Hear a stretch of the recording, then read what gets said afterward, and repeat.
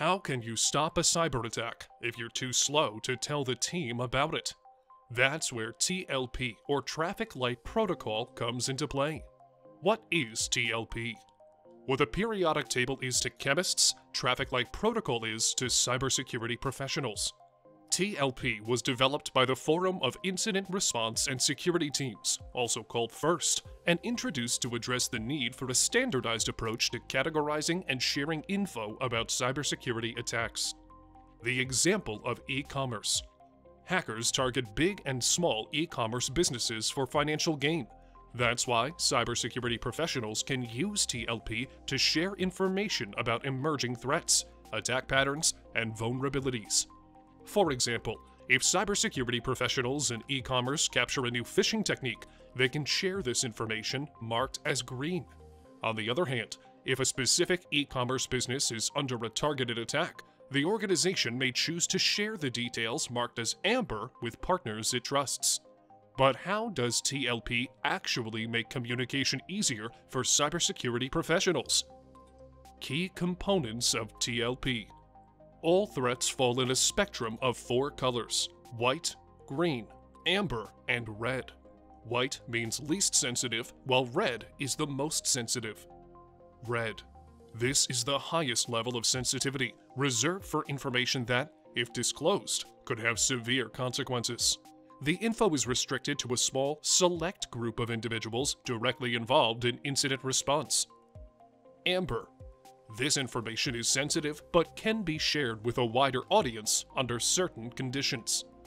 Green. Green information is unclassified and can be shared freely within the community. White or clear. Information that is entirely unrestricted and can be shared publicly. How TLP works in practice. Just by looking at it, TLP allows cybersecurity professionals to determine the sensitivity of information and act accordingly. Red alerts. In the case of a severe cybersecurity incident, such as a critical data breach, information marked as red is restricted to a small group of people. Amber alerts. Information marked as amber may be shared more broadly, such as multiple people within the same team. Green alerts. Non-sensitive information that can be disseminated freely within the cybersecurity community. White alerts. Information that is completely unrestricted and can be shared publicly. The role of TLP in incident response. When a cybersecurity incident occurs, time is of the essence. For instance, if your company experiences a data breach that could have severe consequences, the information is TLP red. This ensures that only individuals directly involved in the incident response have access to the most sensitive details. In cases where broader collaboration is necessary, such as when a new malware variant is detected, information may be classified as amber. This allows sharing with a wider audience, including trusted partners and relevant cybersecurity communities. Collaboration with public authorities.